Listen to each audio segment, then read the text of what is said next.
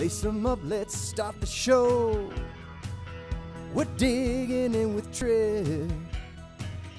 We're digging in with Tripp. We're digging in with Tripp. We're digging in with Tripp. We're digging in with Tripp today. Yeah. Well, terrific job by Tim Tracy to welcome us into Digging In. And momentarily, we will dig in with John Isner for the second time because the great is involved in the Paris Open, marching on to the second round in Paris. I want to, as we always do, encourage you to rate and review our podcast on all audio platforms and on YouTube. Please let us know where we are at. Please ask any and every question. We will try to answer as many as we possibly can. We can only get better if you can tell us how. And now, New Country Auto Group, our fine sponsor who will stay with us. They have made decision after decision to dig in with Digging In with Tripp. New Country Auto Group, boy, they're elite. They're elite with all of their dealerships in New York, in Connecticut, Pennsylvania, Maryland, Florida, just to name some of the locales. When you're talking about Mercedes, you're talking about BMW, you're talking about Ferrari, you're talking about Maserati, Lexus. They are elite because they take care of their customers from stem to stern. Jared the Nooch Cantanucci, family-owned New Country Auto Group. They just continue to get better and better with regards to, as we're going to dig in with John Isner, Grand Slam excellence. New Country, the auto group, newcountry.com. Without further ado, let's now dig in the midst of his time at the French Open with John Isner. Boy, I'll tell you, he's in Paris for the French Open. He won his first round match on Sunday. This guy ages like an 82 Petruche. Yes. How's my partner is? Sure, doing well. Me. Doing well, T2. Here, as you said, in Paris.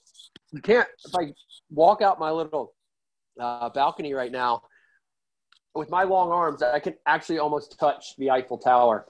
I can look at it, but I actually can't touch it because we're, in a bubble per se. So, look, it's not bad being here in Paris, one of my favorite cities in Europe. And I'm here for one event, try to go as far as I can, and then I'll get back home to the great USA.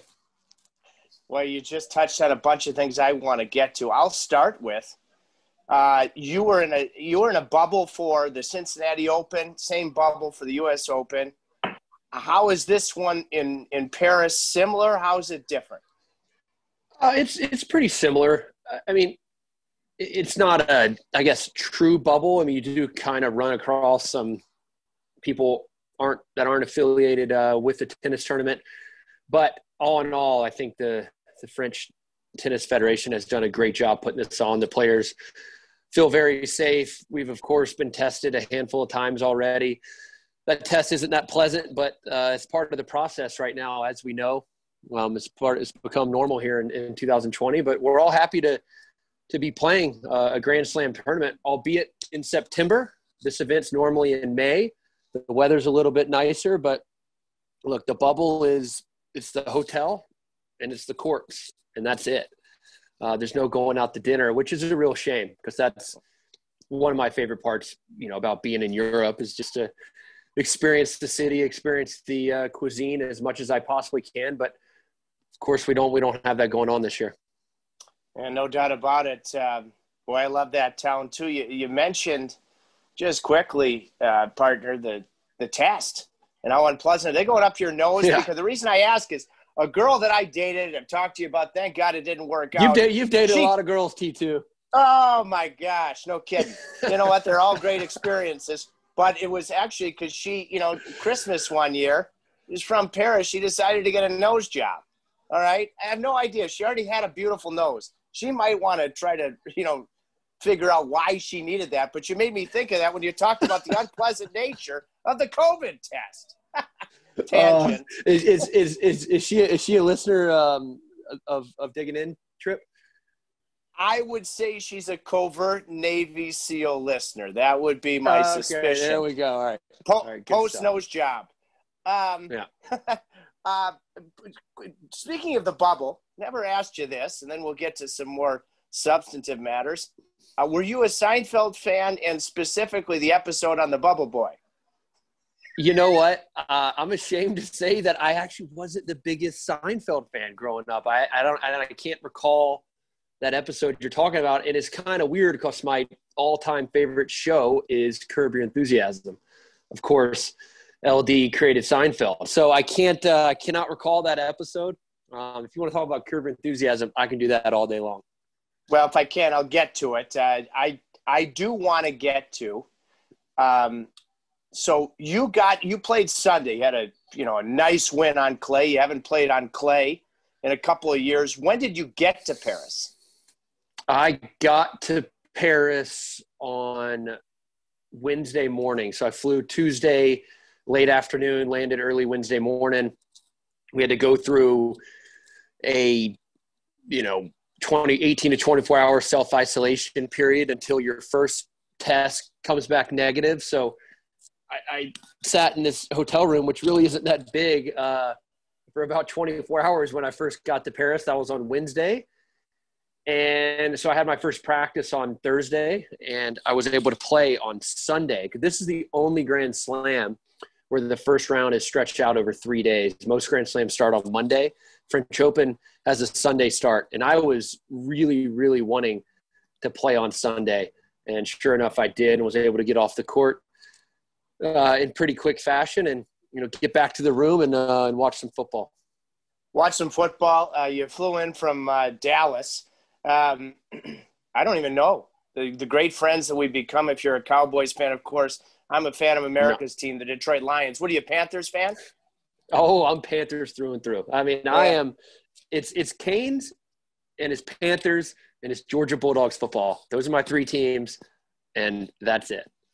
Yeah, well, I'm a Bulldog fan because of you, even though I'm actually considering, you got to follow the great Fred, Labradoodle, new Instagrammer. That's right. Let's talk about, all right, I'm 5'9". You're 6'10". I don't know who maestroed and was the architect behind these European showers, all right? Yeah. How are you maneuvering those? Because they are ridiculously conceptualized and executed, to be completely blunt. Yeah, well, you know what? I actually have a rain shower, so I fit in the shower decently. There are plenty of European hotels I've been at where I'm bending over, and it's very, very uncomfortable shower. But I have one of these. It's like the half shower. I sent a tweet out about it a couple days ago. I don't understand the purpose behind the half shower. Every time I shower, even I'm taking a quick shower because my bathroom's going to flood if I'm in there for more than 3 or 4 minutes. So it's one of those deals. I get out and the floor is sopping wet. I got to use a bunch of towels to soak up all the water. Never understood that. It seems like it's the prevailing theme of European showers, and I got one of those again. So, it's much better showering back home in America, I would say. Yeah, it makes me think about it. I'm trying to think some of my experiences over there in Paris, the city of love. I think I might have adjourned to the bathtub. And, of course, the American historians we are. Of course, President Taft got stuck in a bathtub. Yes, he did. That's right. He's the only one. Now, tomorrow, do you know what time you're playing yet? Sebastian Corda. Tell me about this this young American. His dad was a fine tennis player himself. Yeah.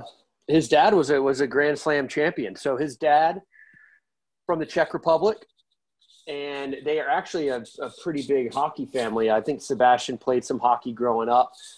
He's got incredible pedigree, and it comes from a very athletic family. His two sisters are both superstars on the LPGA tour, and now you have Sebastian making waves on the ATP tour. So he's a young guy, much younger than I am. It'll be a cool experience for me to play against him, because in 10 years' time, I'll be watching him on TV. I will not be playing tennis anymore. So it's definitely old versus young, but he's got a lot of confidence. He came through qualifying, which is no easy feat. So he won 3 matches in qualifying, and then he beat a very good Italian player in his first round. So I'll certainly have my hands full. It'll be a fun match. We get along pretty well. I've practiced with him a handful of times. And, of course, I've never played him before, but looking forward to the challenge. Partner, sorry if I'm of the mindset the only stupid question is the one you don't ask. And, you won the longest match in tennis history on grass. You've had great success, including winning in Miami, which is essentially, in my view, a major on the hard court. Roland Garros is clay. Tell me, what's different on clay? Well, clay, especially this year, if you can see outside, it is very wet and very damp. Now, clay is the only surface that you can play on if it's sprinkling, and it's sort of been sprinkling for 4 days now. It would rain very, very hard. They'd put the tarps on, and then that would stop. And so clay is the only surface that you can play. You can finish a match with this damp weather. So that's what we have going on here in cold Paris right now. It makes the court play a little bit slower, which actually I don't mind. A lot of people have the wrong, I guess, version of myself is that I like to play on fast courts, and that's really not the case. I would prefer to play on slow courts. So these courts here in Paris are pretty slow right now because the weather is pretty cold, and I don't mind it because I like my serve on really any surface, whether it's grass or fast hard court or a slow clay court. I like my serve. I'm going to take my serve against anyone I play against. And when the court's a little bit slower, because I'm such a big guy, it gives me more time to go after my shot. So I played a pretty good match on Sunday, considering I hadn't played on this surface in quite a while, and been getting feeling, I guess, a lot more comfortable in practice, and looking forward to a good match tomorrow. You and I, when we've dug in before, and all the infinite times we've talked offline, you mentioned that it sometimes you prefer to be, playing in the heat. You're a Georgia Bulldog. Yeah. You're a Texan, and of course a Caniac. But you pointed to one match against Novak Djokovic, I believe in Shanghai, where it was cool. So yeah. How do you partner? How do you adjust? Because I know we're in the fall right now in Paris, and it probably is damp and brisk. Yeah. Well, you have to adjust. You got a big important piece of that is to get the string tension in your rackets right. Now, as I've gotten older, my string tension has gone way, way down throughout my career. I used to string rackets, and for people that don't know much about tennis, I used to string my rackets at around 58, 60 pounds, which is pretty tight. I am now stringing my rackets here in Paris at 32 pounds. So I've essentially cut that in half. It's one of those things that the looser I've gone throughout the years, the better it's felt. And especially here in Paris, because the ball is really heavy and the weather is really cold, you need your rackets to be loose. You need your rackets to have some pop and, the strings to have some give on them. And if they're strung too tight in these conditions, that's no fun to play in because you feel like you can't crack an egg out there. So one important key to trying to play well in conditions like this is to get that tension right. You don't want a racket that's too tight out there. I've experienced that before here at the French Open, actually, where the weather has been cold and damp like this and my rackets were too tight, and it's tough to play. So I've been tinkering with my string tensions, and I'm playing as low as I've ever played throughout my whole career. I like all that. I like the mojo. So you've had 2 practice days. Okay, we're taping this Tuesday afternoon, 2:00 Paris time. You had an off day yesterday as well. What's a practice day, an off day like? I know you were hitting right next to your friend Novak Djokovic yesterday. What's that like? I mean, you chat? I mean, for someone that doesn't know, walk me through it. Well, yeah. I mean, generally at a Grand Slam, it's just one day off. But as I mentioned before, because the French Open has a Sunday start, and I was one of the few matches that played on Sunday, I now have 2 days off. So yesterday I did a workout in the gym and practice after that. And today I just practiced, and it's just one of those things. It's actually pretty nice. You don't have the pressure of it being a match day. You're not really mentally gearing up for a match. So it's a definitely more relaxed feeling. I'm a guy that likes to practice early, get it over with, and, get back to the hotel and chill out. And that's what I did today. I practiced at 11 o'clock. It was raining early this morning. I couldn't practice any earlier than that, and got the practice in, and now I'm back just chilling and getting ready to go. But, on an off day at a Grand Slam, you want to practice no more than an hour. Some players are different. Rafa Nadal, he's won his fair share of Grand Slams. He's one of the few guys that probably practices for about an hour and a half or 2 hours. But most players just practice for 45 minutes to an hour because, generally speaking, the day prior you've played a 3 out of 5 set match, which is a pretty physical test. And Rafa needs to fit into those tight clothes, so he probably goes the extra mile. These guys, we've spoken of this before. You've beaten Rafa. We'll get to Roger in a minute. You've been very complimentary of Novak as a tennis player. But I want to ask you, the fact that we've become good friends is, I know that Novak's had a couple of moments he'd probably like to have back, but I get the sense, because this guy's getting dragged through the coals right now, I get the sense this is a heck of a good guy. Is that an accurate read? You're spot on. He's a great guy. He's very misunderstood. For whatever reason, he's not as adored. He's not as beloved as, say, Roger and Rafa. But this era of tennis that I've been playing in for the last, 13 years is remarkable. You arguably have the 3 greatest players of all time playing at the exact same time. You have Roger Federer with 20 Grand Slams. You have Rafa with 19. I think Novak has 17. So, what happened at the U.S. Open, the very unfortunate situation, that could have a huge effect on history because Novak was the going away favorite to win that event. That unfortunate incident happened. So, of course, he did not win the U.S. Open. So you have all 3 of these guys playing at the same time, chasing that Grand Slam record. They're all 3 unique in their own ways. They're 3 amazing people. I know them all very well. Of course, we know about how great of a champions they are on the court, but the time they spend taking care of others off the court and raising money off the court is pretty spectacular. These guys are asked a lot of. They got to take care of the business on the court, and everyone wants to speak to them off the court. And they do such a great job, and Novak does an incredible job of that as well. He's just a little misunderstood in my opinion, but I can tell you firsthand, he is an incredible guy with a huge heart. We're very lucky to have him in the game. I want to ask you, I'm going to go a step further with those 3 guys because you're very friendly with all 3. You're the top American tennis player. You have been on the men's side for several years now. Is there one story, let's start with Novak, is that, whether it's humorous, whether it's serious, that reflects the type of person that he is that you've shared with him that comes to mind? Well, yeah, he is, his nickname is the Joker. It obviously fits his name perfectly, but he's a guy, he is always, he's always joking around. Of course, he's very serious on the court, but he's goofy as can be off the court. I think all 3 of those guys are exactly like that. But, Novak is a guy that he doesn't really just, stick to the people he likes to hang out with. He branches out, and he's very, very nice to all the other players. And, and he's just very good and funny guy. And he leads the charge in men's tennis right now as our number 1 player. So the players, my fellow players and myself included have the utmost respect for him because we know what type of guy he is. And he's a fantastic guy.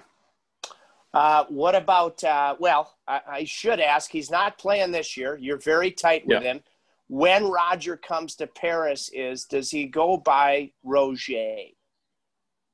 I don't know about that. He should, though. Roger Federer. That sounds good. Well, when he comes to Paris. He's a guy. I know. He is loved here. They love when he comes and plays this event. He's not playing it this year. Of course, I guess he's taking care of his body, had a knee surgery, so he's gearing up for next year. But he's another incredible guy, as goofy as can be. Huge hockey fan, actually. He knows, I think he's real good friends with Roman Josi of the Predators, a fellow Swiss guy. He's also a huge WWE wrestling fan. Not many people know that.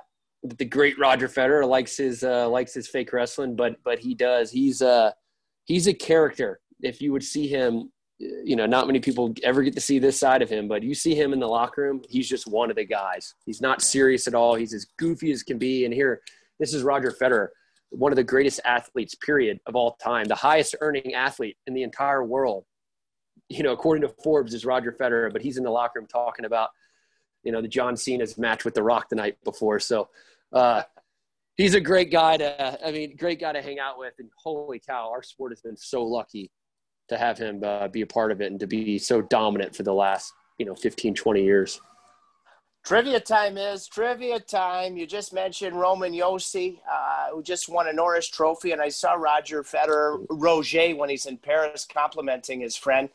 Roman Yossi married a woman from where? How am I supposed to get that, T2? I need a hit. About a half a mile down the street, and her father plays in golf tournaments with who? With Tripp Tracy. T-squared and the divots that you always talk about when I dig in. Yeah, exactly. I'll never forget that. I still have that video. I saved it. You're on the par 3. You wanted to send me a video of your sweet swing. What you got underneath that ball. You took about a good 5 inches of earth out of there, but about 145-yard hole. I think you hit it 75 yards, Tripp. Well, I wanted to dig in for you, Iz. I wanted to dig in. Exactly. Okay, so you told me before, just to finish up with these three guys. Nadal, you said Roger in Paris. He can joke right before the match. You just spoke about that. Now I know Nadal has the Beats on, right? He's got the headphones. Have you ever loosened him up with a one-liner when he's got those headphones on before the match? You don't even try? Hell no. I like. With all three of these guys, as I mentioned, they're all fantastic. I know them very well. They're probably the person that I'm the least close with is Rafa, but you don't mess with him when he has his beats on before the match. He is a lot more of a serious character than Novak and Roger before a match. So, look, you don't mess with him. You don't try to talk to him. He can't hear you anyways because he's listening to some Spanish music, and he's a gamer, man. I mean, as far as competitors go, he's the greatest competitor this sport has ever seen, and I would put him up there with the greatest competitors in all of sports of all time. I mean, doesn't matter what the score is, whether he's killing someone or he's losing, he is competing 100% all the time. It's pretty remarkable to see. He's got an engine that just never stops. America. Let's shift gears to, even though you're in France, America, okay? And I'll start with, before I want to get your State of the Union of men's tennis. The great Serena Williams. I've never met Serena. Tell me about Serena. That's funny you ask, because I was speaking about an hour and a half ago. I was just speaking with her. I spoke to her for about 10 minutes, and I was telling my coach that did you tell her you were digging in with Tripp? I did not tell her I was digging in with Tripp. I'm going to send her this link, though. I was telling my coach that she's such a joy to be around. I mean, her and I have always gotten along so well, and once again, we did today. So we can just joke with each other and have a good time. She's a remarkable person. Of course, the greatest female tennis player of all time, and to have her still playing at such a high level is amazing as well. So she's a great person. She's one that is goofy as well off the court, which I certainly enjoy. But we've known each other for a long time, and she's so much fun to be around. And as I said, we had a great little conversation today, and we're all rooting for her to break that Grand Slam record. I think she's one away. She has always seemed to me like an extremely genuine person. For your towering Goliath serve, seems like the ball pops when she hits it. Do you ever practice with Serena? I mean, what is it? What's that like?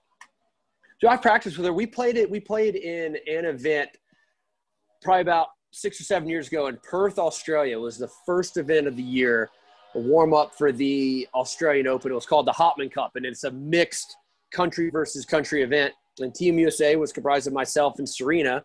So I would play a men's singles match. She would play a women's singles match. And then the third match was always mixed doubles. So I got to practice with her for a full week and play mixed doubles with her like 4 or 5 times, which was very cool. I mean, she's taken, we were playing this big Polish guy. He had a huge serve. He served on like 135 at her, and she sent it back for a winner. Like, no one else can do that on the women's tour. So she's remarkable. As you said, the ball does pop off her racket. Incredible timing, incredible strength and speed. She has it all. That's why she's the greatest of all time. All right, is the red, white, and blue. And God bless the French flag, but I'm talking about our flag. when you look at, in no particular order, John McEnroe, Jim Connors, Andre Agassi. I think Jim Courier might have won the French Open. Michael Chang. Twice. Yeah, Michael Chang dug in there. Pete Sampras. And Andy Roddick. Boy, what a match you had against Roddick, I believe, in the U.S. Open. How would you assess right now, partner, where you see – I know we're in unique times, but U.S. men's tennis?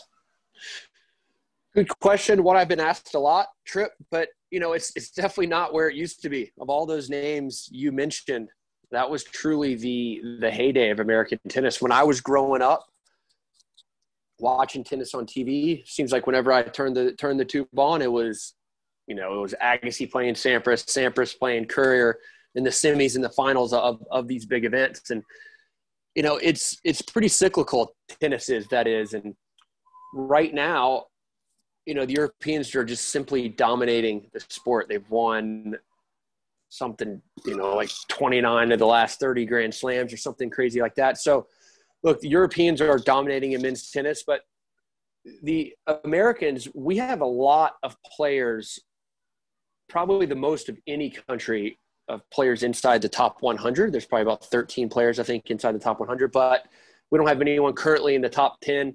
I'm trying to get back there, of course, but look, myself being the number one American and the players ranked behind me who are much younger than myself, they have very, very bright futures, and we'll be hearing from these guys for many years to come. So I think in the immediate future, in the next 5 to 10 years, the state of American men's tennis is very bright. Very happy to hear that. Broader strokes, I don't know, it's right there with soccer.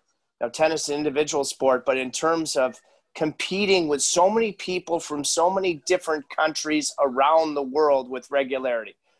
You've been a stalwart, representing the United States in Davis Cup play, and you'll be sleeping tonight. I'm not asking you to get politically involved in a debate that's going to occur with President Trump and former Vice President Biden, but I would like to ask you, feel free if you want to comment, but I want to ask you, for a guy that is a phenomenal ambassador for the United States of America, America is everything to you. When you travel the world representing our country, the greatest country on the planet, why are you so proud to be an American? That's a great question, Tripp. I'm just biased, of course. I know you are. It's the greatest country in the world. It's the land of opportunity. It's given myself an incredible opportunity. I was able to, play tennis growing up and, hone my skills. And I went to an incredible school, the University of Georgia, and become a great professional tennis player because of that, because of the many opportunities I was given. I've had a lot of help along the way, and it wouldn't be possible without the great United States, behind my back. And as you mentioned, being able to play Davis Cup for the Stars and Stripes is one of the biggest honors of my career. That's a very prestigious event we have in tennis. And even though I was never able to be a part of a winning Davis Cup team, it was still such an honor to wear the Stars and Stripes and compete like that. So look, the state of America right now, I think over here in Europe, maybe can get a bad rap, I think sometimes, but look, the idea of America is still there. There's no doubt about that. And the promise of America will always be there. And I can speak firsthand of how incredible of a place it is to grow up. It's got everything you could possibly want. It's an amazing place to raise a family, of course. And that's what I'm doing and looking forward to do for the next 20, 25 years as my kids grow up. So I love it here in Europe. History abound everywhere. But when this tournament's over for me, I can't wait to get back on that plane and head back to the USA. Oh, perfectly said. However, follow up, because you're, with those big arms at 6'10", you could probably reach out and grab the Louvre too. So if you were to paint a picture, as I know you made an extremely special trip to Normandy, hour and a half, 2-hour drive to the west. And during these times in our great country, the greatest country, that we're all trying to come together, based upon that experience, the greatest generation is thinking about being there. in Normandy, and maybe to respond to, you know, either one of us is capable of delivering the Gettysburg Address, or, you know, some of the other great moments along those lines in American history, but why that is an inspiration for us all to recognize we're all Americans. We're all in this thing digging in together. That's exactly right. And, you know, going to Normandy, that was probably 4 or 5 years ago. I had some time in between tournaments and just seemed like the right thing to do. I hired a guide and we went to Normandy and we did it the right way. It was one of the coolest things I've ever done. And, you know, when I'm on the court and I'm not having a good day, or maybe I might be complaining a little bit, I try to sit back and reflect on what I saw on those beaches at Normandy and how our troops and the British troops and the Canadian troops, the Allies, stormed those beaches and fought for every square inch up there and ultimately defeated Nazi Germany. So going there was something incredible, something I would recommend everyone do. Just to, you know, you see the videos, you read the books, and, you know, everyone knows about Normandy, but until you go there, you can't really experience it like I did going there. So, Tripp, my challenge to you is next time you get over to France, you go to Normandy. I think you had a chance to a long, long time ago, but couldn't make it. But now you're gonna have to the next time you get over here. Okay, all right, fine. You're going there. It's when I was an aspiring. I was playing at Harvard, and this makes it even worse. I think it was the 50th anniversary to the day of D-Day, and my whole family went, and I thought that it was that important to me that I had to stay in Paris to go to the gym. That's why I missed it. And you know that story. All right. You know that story. Hey, look, you didn't have to tell me that story. I just knew you had an opportunity. It didn't come to fruition, but you're going to have another opportunity, Tripper. So next time you get over here, you got to go there. That is a promise. And you know what? My brother, hopefully we'll do it together. All right. Absolutely. I would love to go again. I went there. I actually, you know, I did it in one day. It's something that you really can't even fully experience in just one day. So look, we're over here again, brother. We'll do it. Okay. A couple more things. That's a deal. You can sign that in permanent marker. When it's normal times in the beautiful city of Paris, you don't just play the French Open in the spring. You typically play another tournament indoors to round out the season.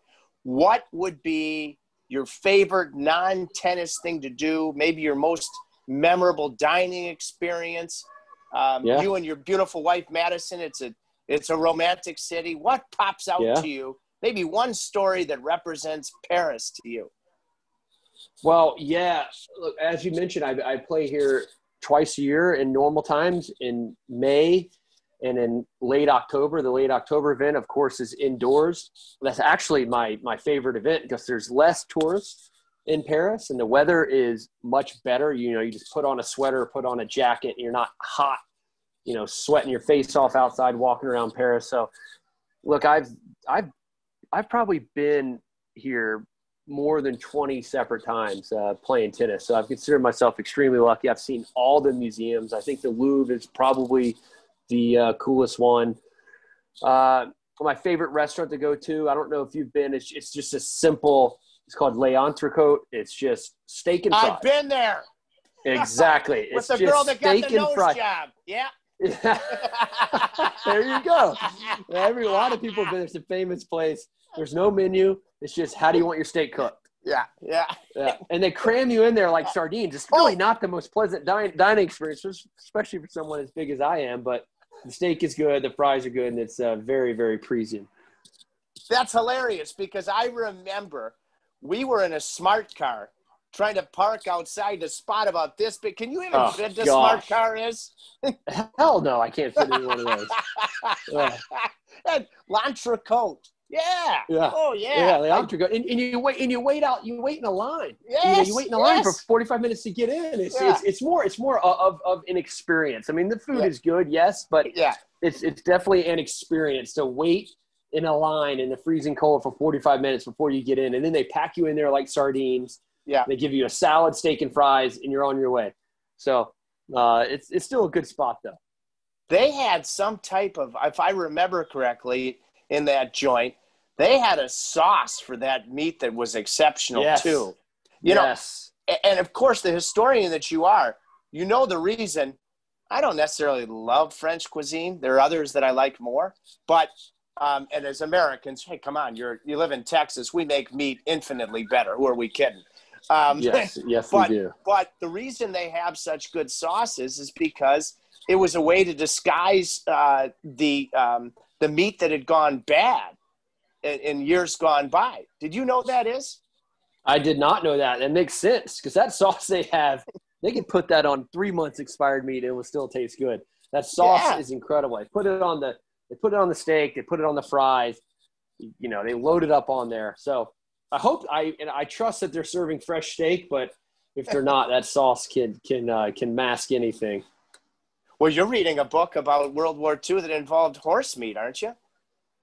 Well, yeah. Well, it didn't actually eventually get to that, but yeah. So it was about these horses that were stabled in Czechoslovakia. There was a German, I guess, you know, they were trying to create the perfect horse breed as well. And as the war was coming to a close and, you know, the walls were closing in on Germany, the small farm in Czechoslovakia, this book is called The Perfect Horse. These horses needed to be rescued, and Patton sent out a dispatch of men to beat because the Russians and the Americans were coming in on both sides, and to beat the Russians there because they would have, eaten the horses for nourishment, whereas the Americans saved the horses because these were some of the most beautiful horses in the entire world, got them out of there, found the homes for these horses, and put a lot of these horses on boats and sent them on their way to America. So it's a very, very cool story that has a great ending. I'll be ordering that on Amazon here today. I'm going to bid you bonjourne in a minute, but I have 2 tennis questions and then 2 more off the beaten path, and then I'll say au revoir. What's the Roland Garros locker room like? We've talked about Wimbledon. You won the longest match there. Tell me about it. I'm always curious about these things. Yeah, I mean, it's a nice locker room. They've actually redone it. I didn't play this event last year. I was unfortunately hurt, and so since 2018, the last time I played it, they sort of redid it. It's a nice locker room. It's probably Wimbledon has, as I mentioned before, has the best locker room, but it's a good little spot. They got a nice area probably have 12 TVs and these big couches that, of course, the players that are waiting to play or just have practice that day just kind of plop down and watch all the other battles going on. So that's always something cool to do. But of course, during these times right now, that experience is a little bit different because, I think they're only allowing a maximum of 30 or 40 people in the locker room at one time. So they don't even have your own locker, where normal times you have your own locker for the whole week or 2 weeks. Here you just get in, kind of rent a locker for a day and then get out. So it's got a nice little ambiance to it. It's not the most luxurious locker room, but it's pretty cool. It's got some history to it. I'm sure it has a potpourri of bidets. It is in Paris. In New York and now in Paris, what's the biggest difference, whether it be the sounds, the approach, the execution, of not playing in these stadiums full of fans? Yeah, well, it's the same thing. I mean, in the U.S. Open, I played in one of the big stadiums with no fans, so that was very, very unique, of course. And my match the other day was on a sort of an outside court, much smaller setting for a tennis match, but still there was no one there. Of course, my coach was there, and you had a few people working the event, walking around, but that's about it. I played a French player too, so if I played this French player in normal times, that court would have been packed and would have been a hornet's nest. Would have been like playing the Canadians in the Bell Center, they would have been saying wee wee at me, but didn't have that the other day. I guess you probably consider myself fortunate in the sense that I didn't have a couple thousand rabid French fans cheering against me. But look, it stinks not playing with fans, but it's better than not playing at all. Yeah, I agree. Off the court, what would you say? I just saw just a beautiful picture of your kids You just celebrated. I know you just celebrated one of their birthdays last week. Mm-hmm. Your beautiful wife, Madison. What would you say is the most romantic thing you've done? And then you can ask me, and I'll answer the question. In the city of love, Paris, the city of lights. Ooh. Wow. Well, she accompanied me to Normandy. I wouldn't say that's the most romantic thing, but that's definitely the thing that we have enjoyed the most because we got to experience that together. Oh, man, we have been there's this place called, and it's actually a bit overrated in my opinion. It's called the Hemingway Bar at the Ritz-Carlton Hotel. Have you been there, Tripper? Yeah, I have. Yeah, With my exactly. mom and dad. So it's the world famous place. It's really small, but it's a cool bar because I guess they're mixologist or whatever you call it. He's world famous. This guy who makes these drinks, and he was there and he made us a drink, and it cost about 45 euros for each drink. But it was the Hemingway Bar. It's a place that it's a very highfalutin place. It really wasn't my type of joint, but for my wife and I to go there, this is before we had kids. It was a very, very cool experience to go there, have a couple of drinks, soak it in a little bit. So I would say that's, no drink, in my opinion, is worth $50 like that, but it was a very cool experience because the place is famous, and we had a lot of fun. Quick reaction to that, because I believe my dad was taking a nap, God rest his soul, and my mom and I were in that Hemingway Bar. Won't forget it. My mom, who coincidentally watched your match at the U.S. Open and looked at the screen, I don't know what the heck you were wearing that day, and she said, God, Tripp, is he cute? Oh, that is classic. Oh, man. Okay, so I asked you, I will respond in turn. My most romantic story in Paris, or the things you do for women, I actually ate durian fruit. Have you ever eaten durian fruit with all your travels in Asia? Well, you gotta inform me of what that is. Durian fruit almost looks like a cantaloupe, but it's got it looks like porcupine stuff, the needles on the outside. It smells so badly, they will not allow it on commercial planes. It's, I believe, technically, it's an Asian dessert, very desired. It stinks. Whatever, you know what is? Whoever has the smelliest socks. I'm going to Google that as soon as we hang up. You are. Yes, you will. And whoever has the smelliest socks on the ATP tour, multiply that by 1,000, and that's what durian fruit smells like. And then what does it taste like? All right. Okay. So I'm, going to dinner. It's a big family. I'm meeting, my girlfriend's dinner, or her family, excuse me. And I'm speaking. I learned a good amount of French. I didn't speak. It was Vietnamese. And I'm like, they said, Tripp, do you want to try some durian fruit? She looks at me and she goes, baby, have some durian fruit with my family. And I swear I could have thrown up all the way down the Champs-Elysees. You got to Google it. These are the things you do for women. So it was my attempt at the most romantic thing that you could ever do. Is smelliest socks on the tennis tour, multiply it by. It's that bad. That bad. Wow. All right. And the taste was that bad too? I don't know. I was just trying to get it to the back of my esophagus and then, drink a glass of wine. So I didn't taste it. That is classic. Yeah. It was a good effort. That was it. Last thing, I think I saw on Twitter. Tell me about, aren't you debuting some new threads over there? Yeah, I am. It's sort of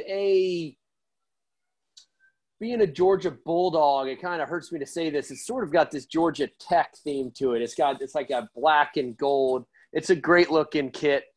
Fila has done a great job with it. Unfortunately, you can't wear it in front of a lot of fans, but look, it's a good little kit. And I wore something different at the U.S. Open.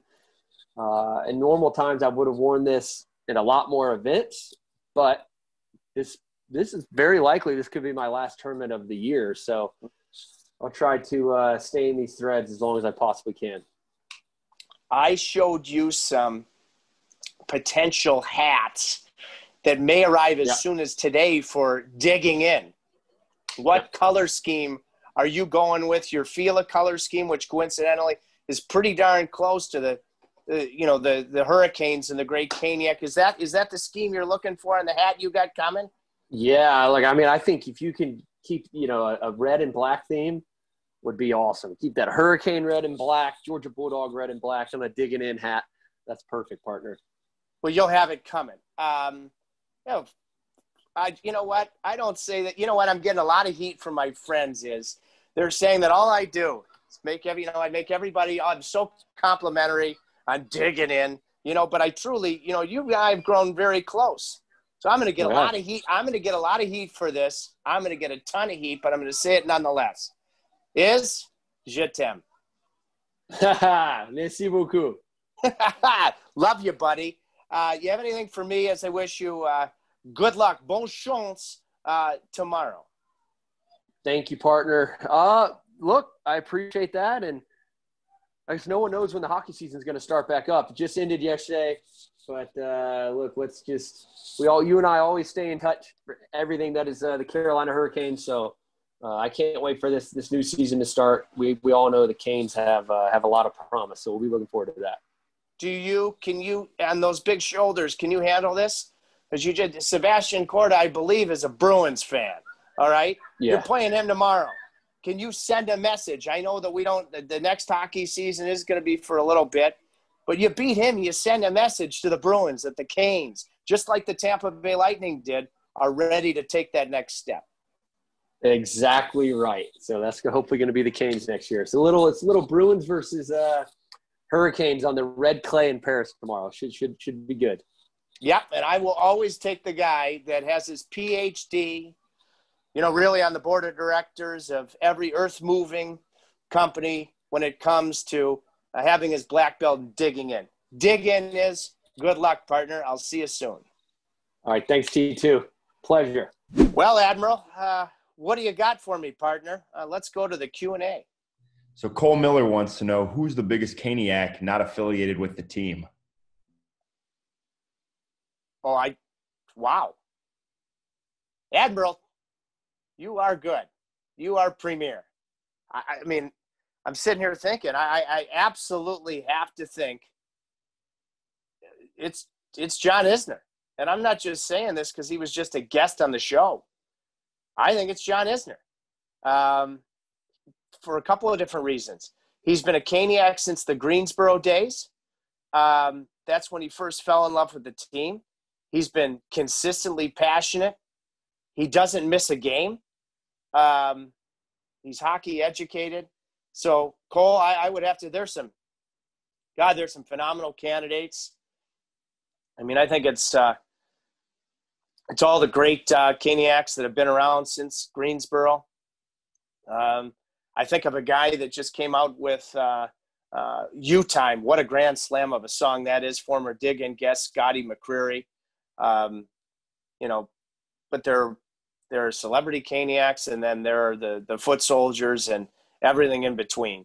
But I think I'll just focus on the fact that that's a terrific question for this particular episode, because both literally and figuratively, John Isner is a monstrous Caniac. Admiral? Next up, Jeff Phillips wants to know if you care to share your most embarrassing TV moment. Yeah, okay. Well, it would have been, what is it, Admiral? 2 years ago? Yeah, it's got to be 2 years ago, because you were with me. It was a road trip, and I want to say, where the heck did it begin? In Arizona? Then maybe it went Arizona, Vegas, St. Louis, Chicago. And I was wearing what would be my typical fat suit, but it was a little snug by the time we got to St. Louis. And we had our production meeting down by the locker rooms 2 hours before the game. And I was walking down the hallway to go to the press elevator up to press row. And I saw, a super friend, the color analyst for the St. Louis Blues, Darren Pang. And I hadn't seen him that morning at the pregame skate. So I was walking by and I saw the last second, I heard him say, Tripper, Tripper. And I tight turned, and I split my pants. So, I go up to the booth. I've split my pants, probably too much information, but you have to be complete and you have to fully dig in on this story. I may or may not have been going commando. So I'm sitting there, and I remember my first year broadcasting in the late 90s, I would probably, for a 4-game trip like this, I'd probably bring 4 suits. Now I'm lean manufacturing when it comes to what I pack. So I had 1 suit. And so now I've got a split right, in the plumber's area going all the way down in the back. And I turned to John Forsland and I said, John, what do you think? Can I get away with wearing these pants? And he said, no, you can't, because you got to go down to the bench and interview Michael Furlan. And the way you're going to be positioned, your caboose is going to be to the entire lower bowl. So based on all those factors, I had to change into Lululemons and then wear Lululemons in the game in Chicago as well. It based on where the split was in the pants, even our tremendous equipment crew couldn't sew them up. So that was probably my most embarrassing moment when the pants split. What do you think, Admiral? I remember that well. That was quite an experience of the Lululemons. Jenna Crawl would like to know, what's your favorite Taco Bell menu item?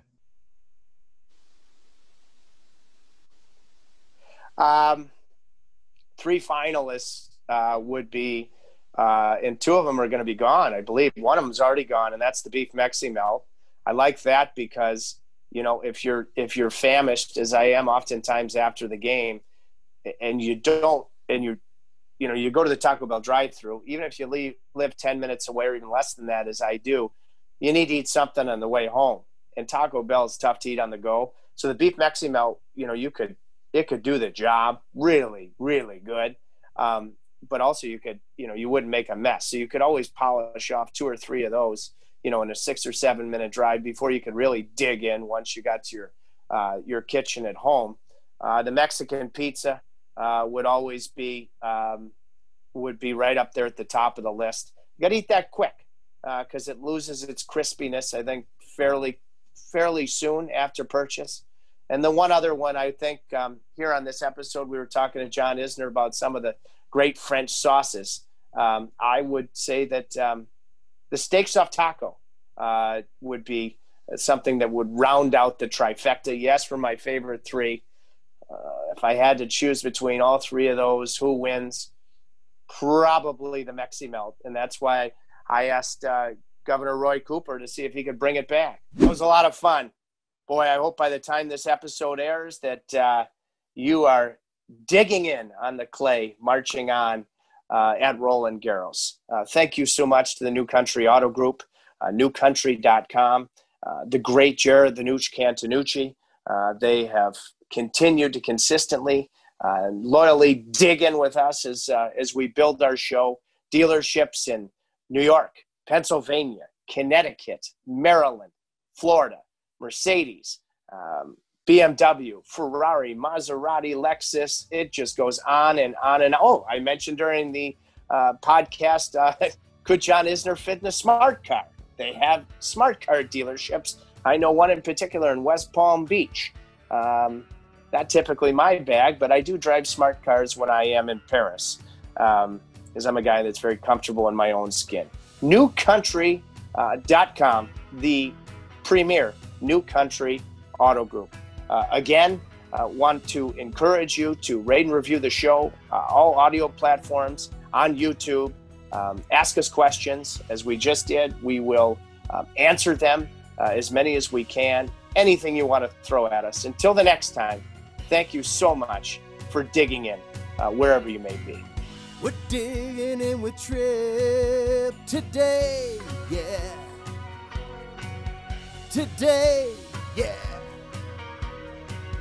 Today, yeah. Today.